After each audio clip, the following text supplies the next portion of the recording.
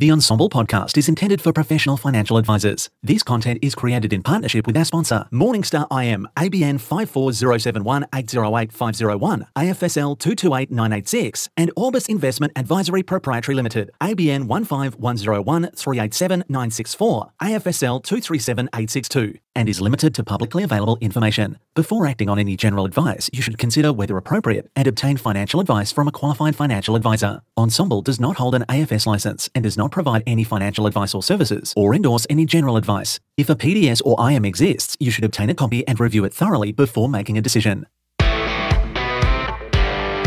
How are you now? And welcome to the Ensombl Investment Podcast. My name is James Whelan, VFS Group Investment Manager, and I'm here to represent you, the humble advisor, doing their best to walk the line between client interests and asset class selection. We're trying to find the things that are not only appropriate, but that are actually working to be in the right things at the right weight for the right clients.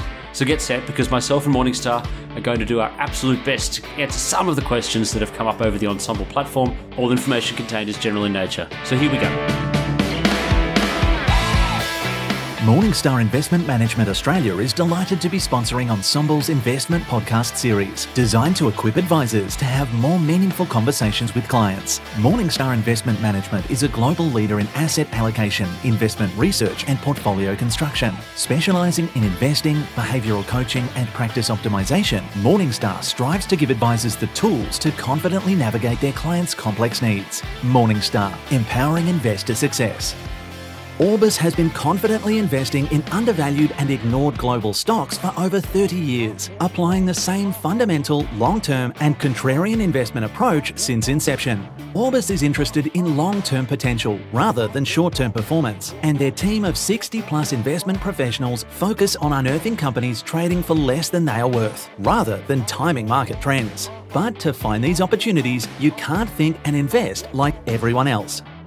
How are you now? And welcome to the Ensombl Investment Podcast, brought to you by Morningstar. My name is James Whelan, Managing Director of the Barclay Pearce Capital's Asset Management Division, representing you, the humble advisor, doing their best. I have done this before. You have already heard it, so I'm just going to go straight into it. We've got Morningstar here. We've also got a very interesting fund manager here as well that we're going to get straight into that as well. So, do you ever check the weather in the morning, and I've done this, and you see that it's possibly going to rain sometime in the afternoon? So you pack an umbrella and you're walking through the city to the office. No one else is carrying an umbrella. Do they know more than you? Do you have one up on them?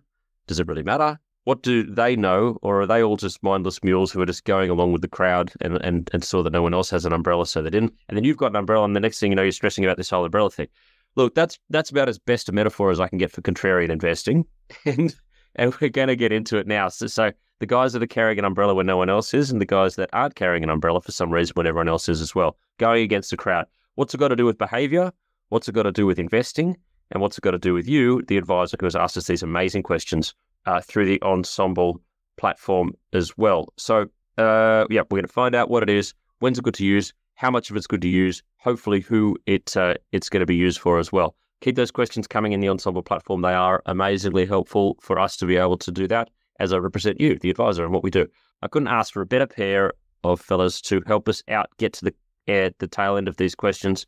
Then I've got Ben Preston of Orbis from Sydney today, Master of Arts in Mathematical Sciences from Oxford, where I always wanted to go. Chartered financial analyst. Ben joined Orbis in 2000. He's a director of Orbis Holdings Limited and directs client capital in the Orbis Global Equities Strategy. Ben, how are you now? I'm well. Thanks for having me. Excited to get going. Yeah, no worries. The clunky introduction, mate. You only have to do it once, and then and then we can just crack on from there. I'm also joined from Morningstar, all the way from Montana, Ryan Murphy, Global Head of Behavioural Insights, Advice and Financial Planning. Ryan, how are you now? Very good. Glad to be here.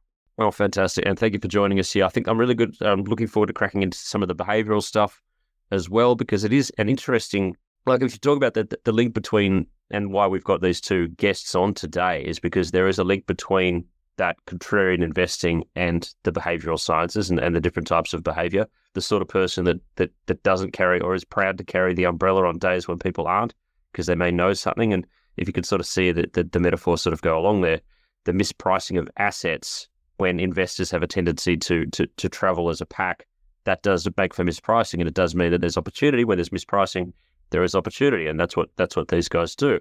I want to crack into sort of just the generally overall sort of thing. So Ben, we're going to start with you from Orbis here. And this is the first question that we've got. Is contrarian investing as simple as just doing the opposite of everyone else? Is my ham-fisted metaphor about the umbrellas close, or is it miles off the mark? Well, I'd never actually thought of the umbrella metaphor before, but I think it's a good one.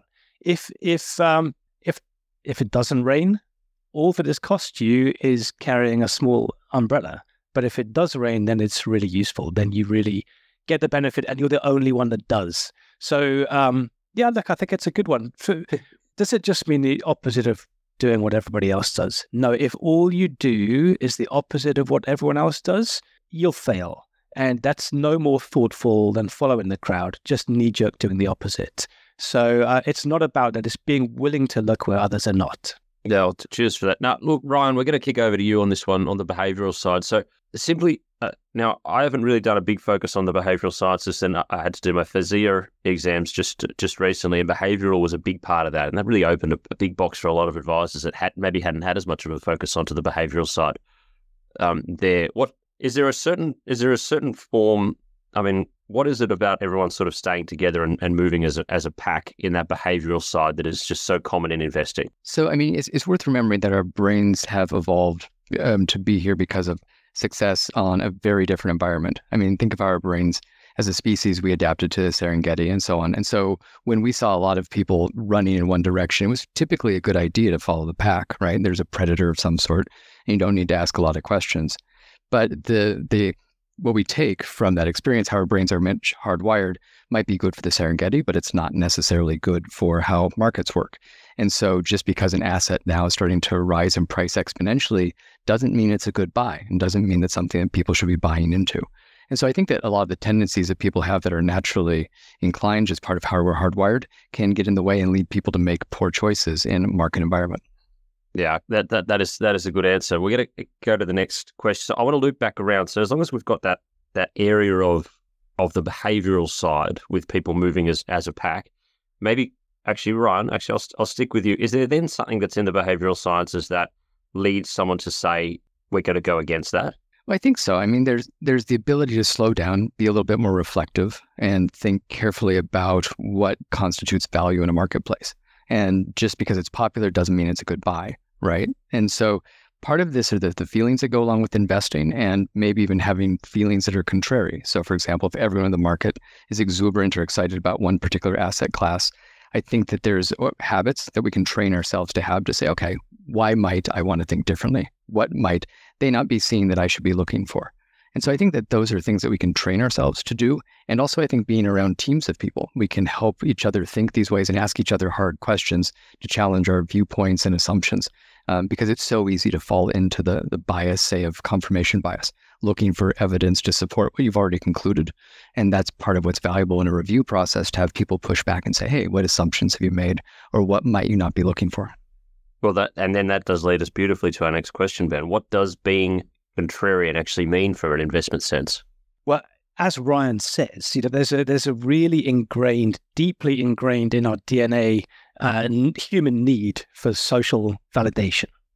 And so it's leaning against that. And there's a reason that we have that. In fact, it's why we thrived as a species. Recent research suggests that the Neanderthals were actually more intelligent than we were as Homo sapiens, but we were more social. And so people feel very strongly the need to fit in. And in investing terms, what that means is if you want to buy the same shares that everybody else is excited about because you're drawn to this need to fit in, then we all end up bidding up the same group of shares, and we make those too expensive. And the risk is that investors end up overpaying. So while it's been helpful in our evolution, as Ryan says, it's not so good for investing. And really what you want to be doing is doing the other thing. The only time you can really pick up a bargain is if there's reasons that other people are fearful or worried or concerned about some things that are going wrong, usually quite temporary, that you can use that fear. You can take advantage of it by buying shares for less than they're truly worth. You want to go into the fear side of things. And this is the third of my questions from the advisor base. What is the premise that contrarian investing is actually built on?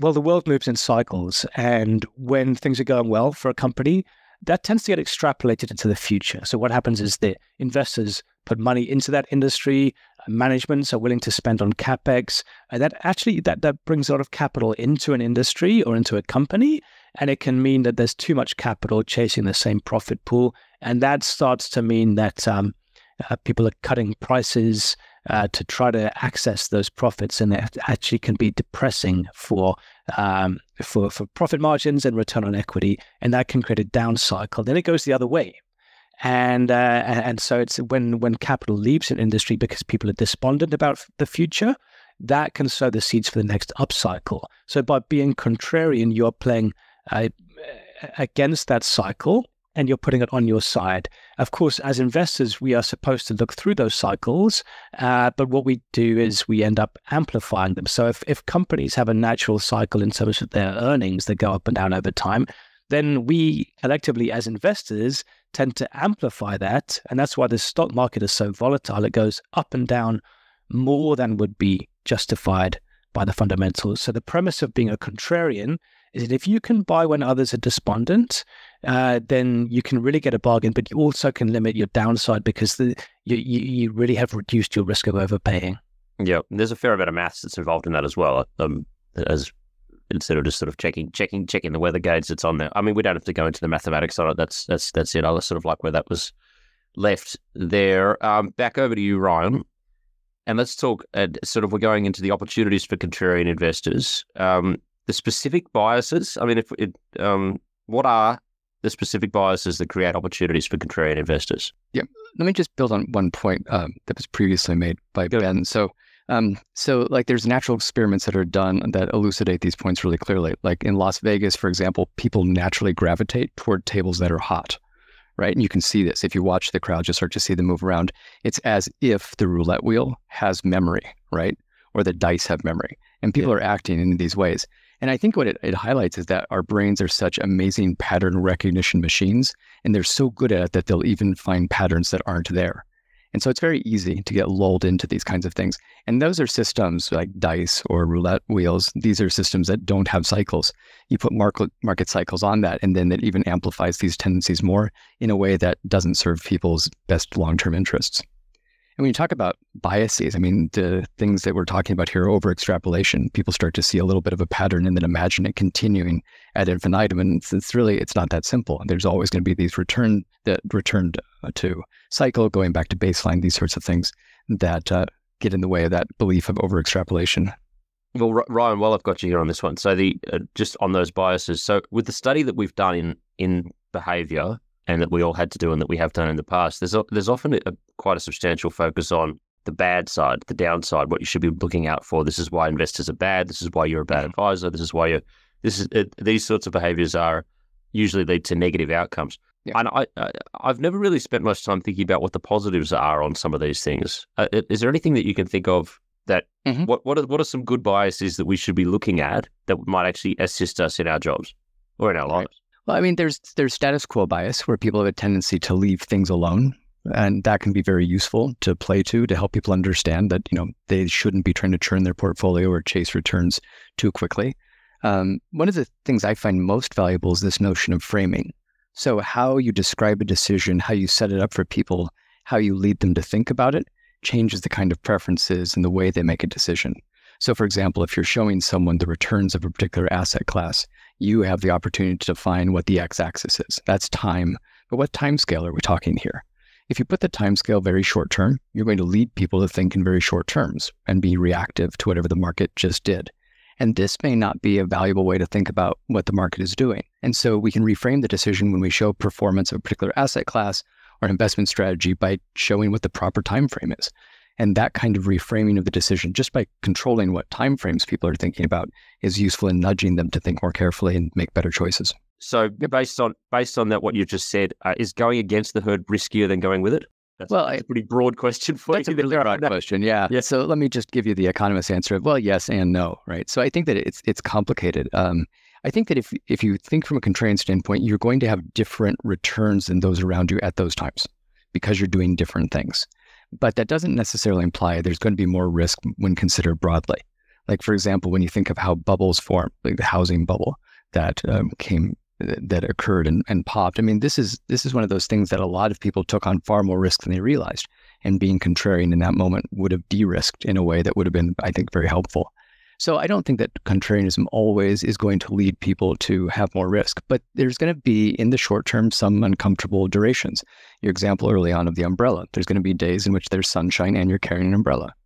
Ça va. And that's just the price of being a bit contrarian. But really, it's worth rethinking in the more holistic sense of, rather than just think about that particular day or, gosh, that decision didn't work out. It's the much broader perspective of, in the long run, does this help investors reach their long-term financial goals? And would you say that, I mean, this is sort of probably more for the portfolio management side of things and putting that hat on, that is the diversification of styles more important now? I was sort of trying to find a way to word this question that's coming from an advisor. Is diversification of styles, for example, by adding contrarian, important?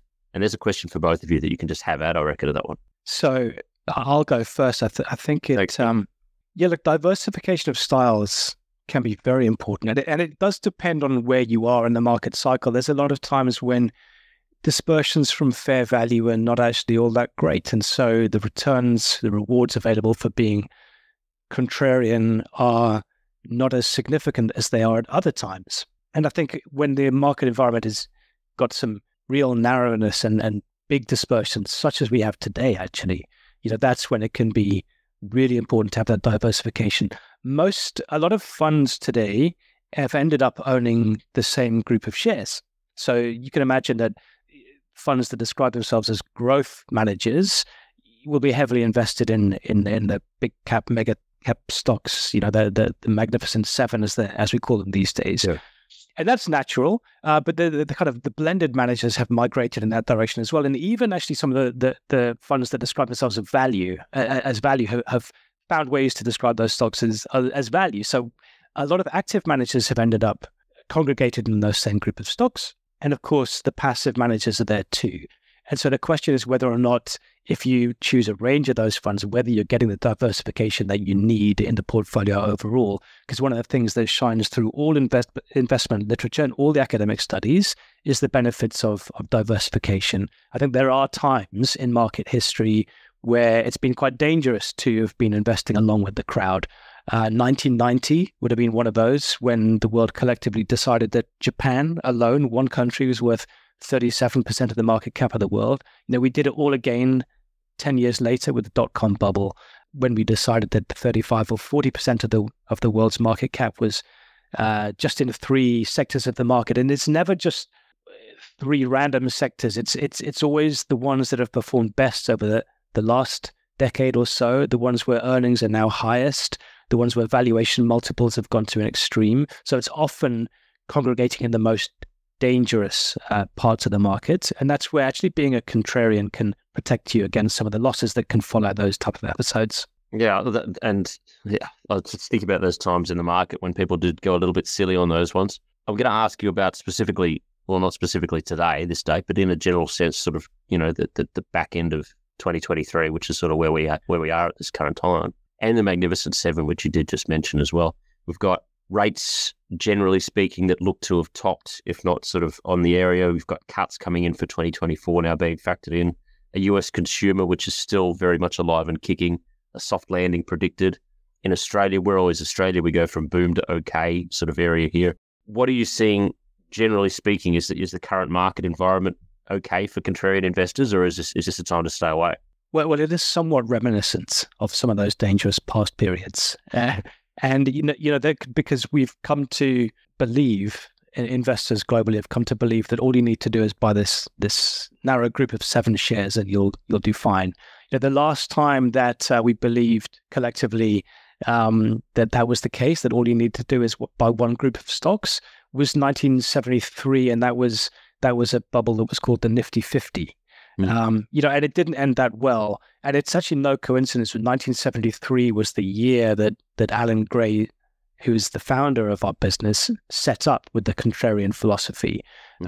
So learning from him, he used to love opportunities like this, where investors believe that all you need to do is X, because when everyone's thinking the same way, there's usually a really valuable opportunity on the other side of that. So we're very excited to be contrarian stock pickers now.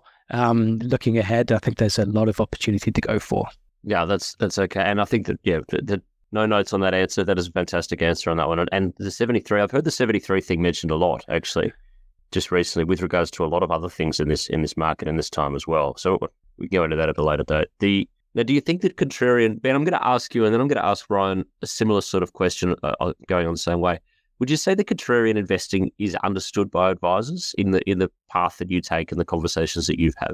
I think people understand it, but it can be very difficult to hold and it's very difficult to see it through.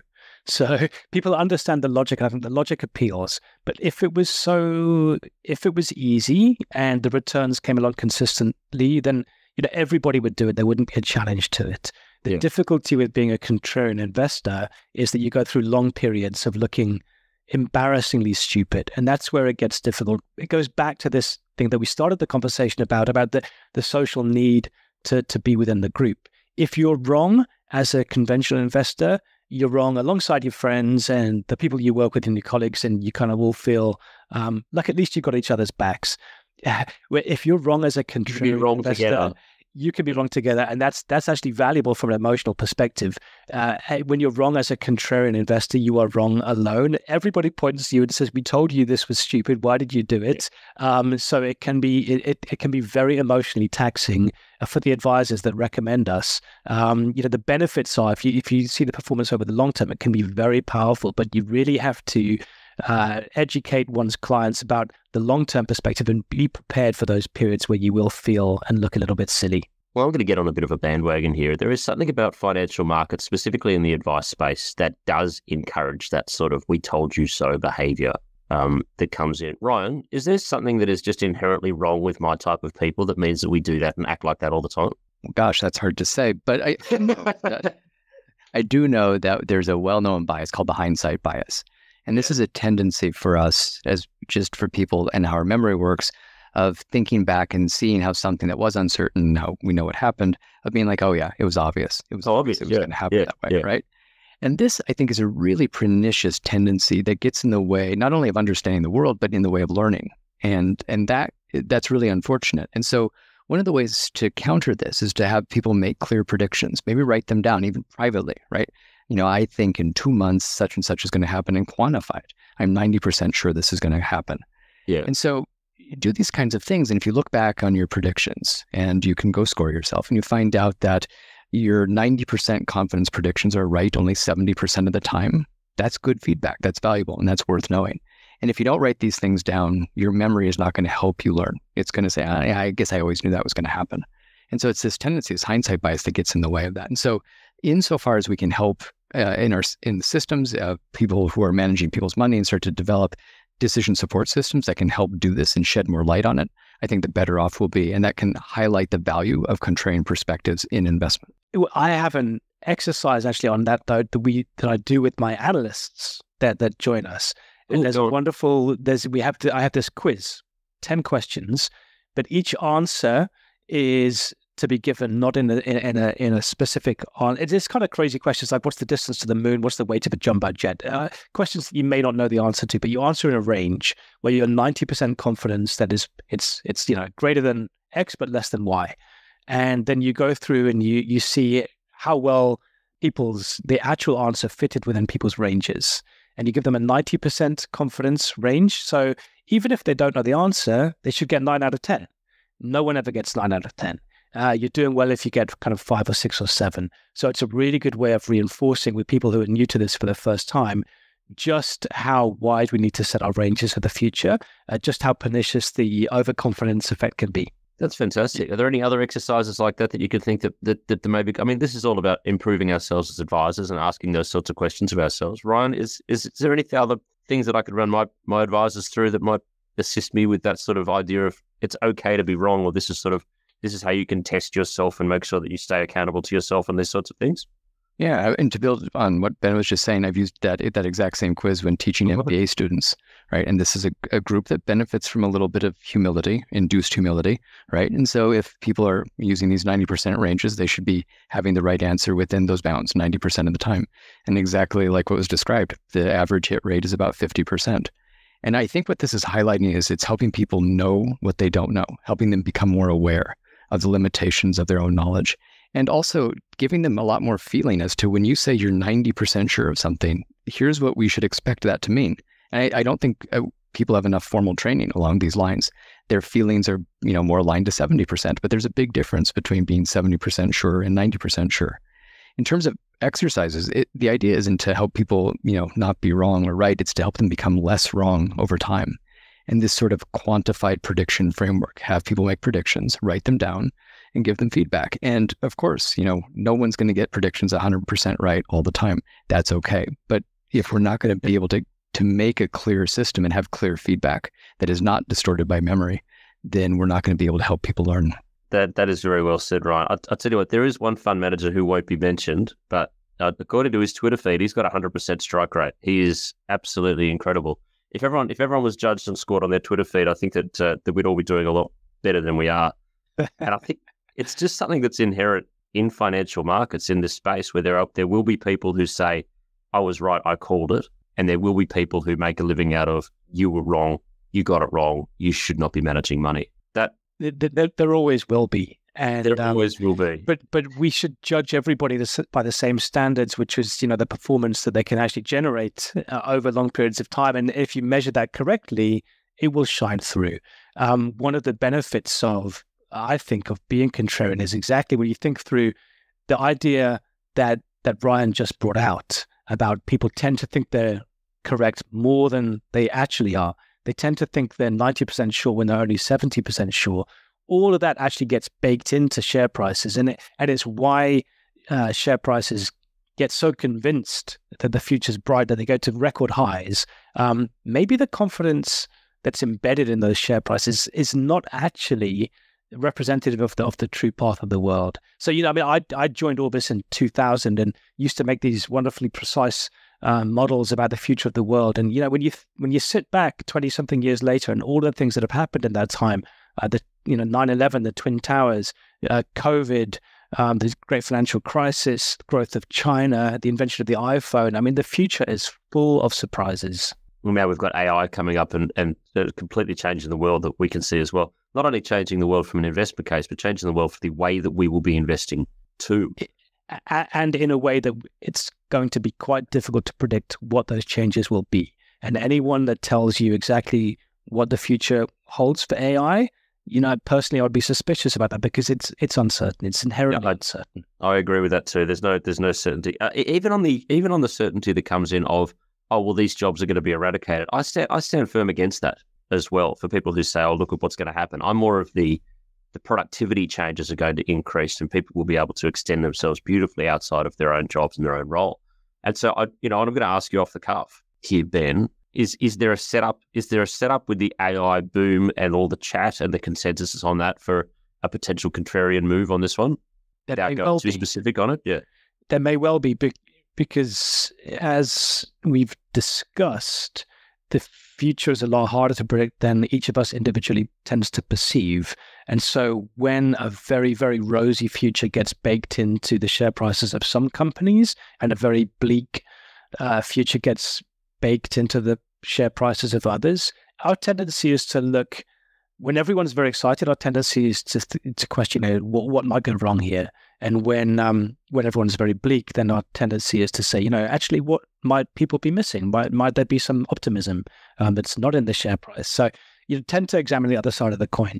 Is it possible also, just sort of talking about, and Ryan, I'm going to pull you into this one now that we've sort of mentioned, I've opened the Pandora's box of artificial intelligence, so now we're going to have to go down there. But this is about the contrarian thing and behaviors as well.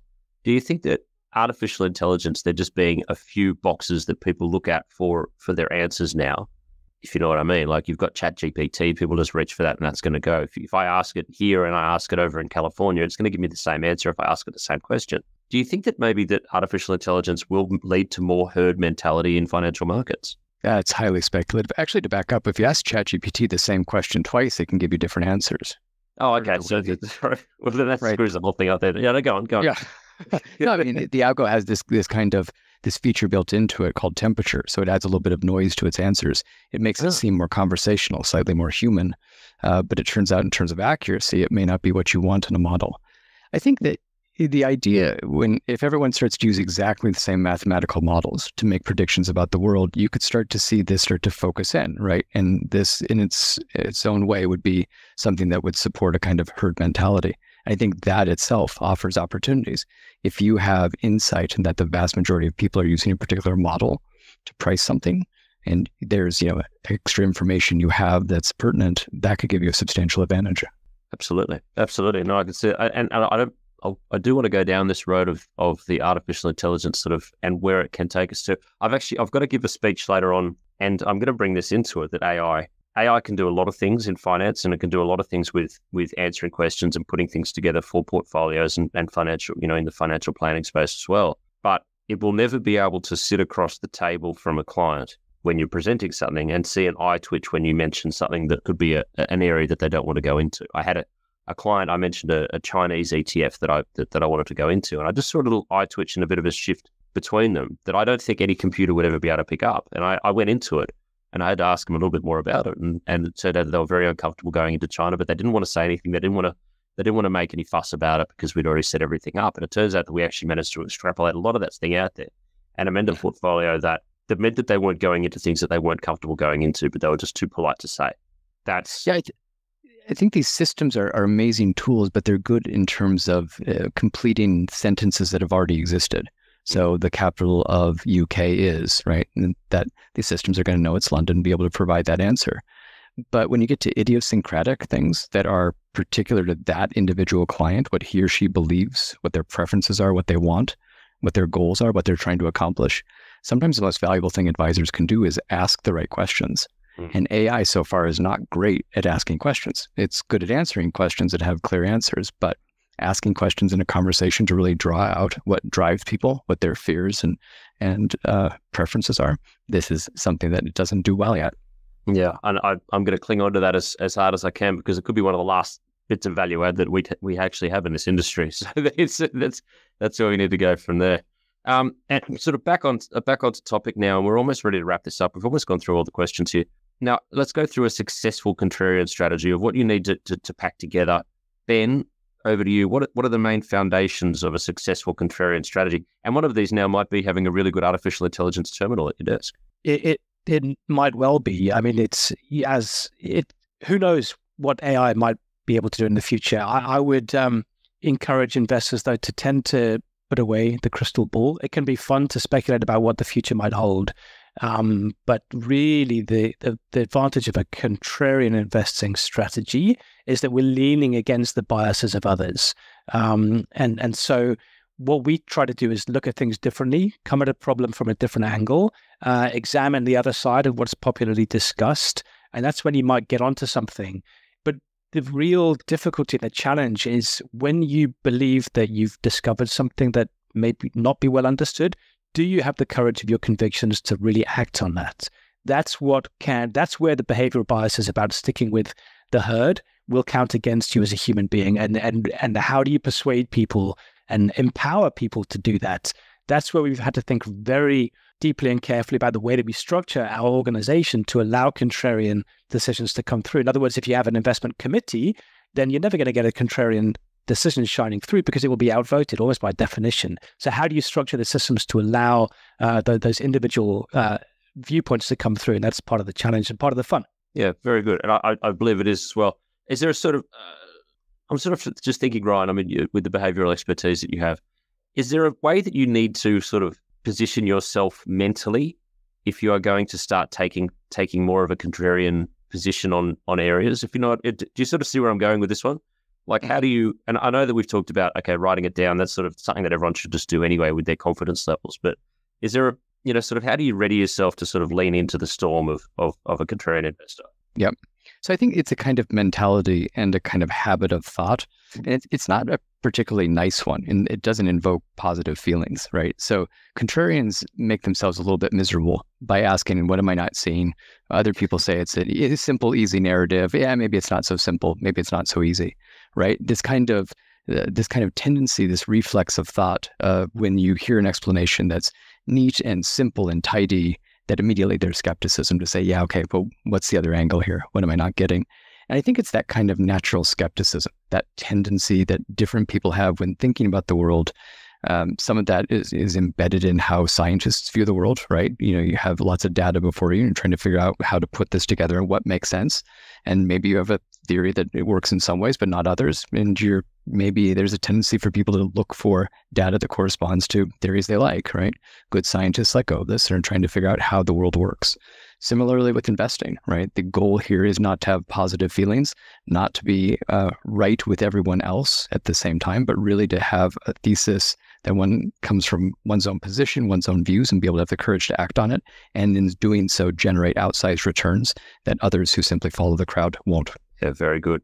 Ben, and we're almost ready to wrap it up now, so we'll just go to last bids very shortly. But Ben, is there a way, speaking personally, and this is sort of just more from the industry, making ourselves better, is there something that you personally need to do to be able to lean into this and do it? Or is it just that you're okay being where you are and comfortable in your own skin? Is there any self-checking that you need to do to make sure that you're still on track? I was smiling as Ryan was describing the emotional journey. Yes, because we can never rest on our laurels. We're always questioning, and I think you have to be a little bit paranoid to do a good job of contrarian investing.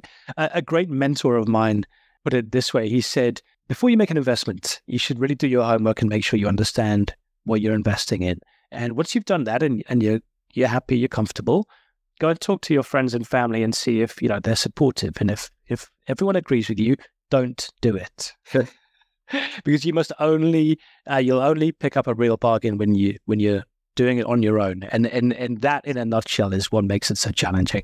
Yeah. Yeah. When what is it? The trades that make you the most nervous are usually the ones that make you the most money. Yeah, exactly. But then somehow the trades that have made me the most nervous have often lost me a lot of money too. So maybe you're just not very good at it. That's why I sort of call people like you. Now, on that note, I think I'm going to close it off. If anyone's got anything last to add, then please speak now or forever hold. And on that note, there you go. I have been joined by Ben Preston of Orbis, directing clients in the Orbis Global Equity Strategy. Thank you, Ben, for joining us. Thank you very much. And Morningstar's representative today, Ryan Murphy, Global Head of Behavioural Insights, Advice and Financial Planning. Thank you so much for joining us today, Ryan. Of course. Thanks for having me here. No worries. Now, everyone, make sure that you keep those questions coming in. Get onto the Ensombl platform. Ask away. I think that was a very, very good conversation that we just had there. We went into behaviours. We went into how to get yourself set for contrarian investing. We went into what makes people follow the herd and what not. And then we also went into a little bit of market stuff as well, which is fantastic. So thank you very much for joining us, everyone. Today, I am James Whelan. I don't know what I do here. Managing Director of Barclay Pearce's asset management team. If you have any more questions, please let us know. Otherwise, have yourself a great day and stay safe.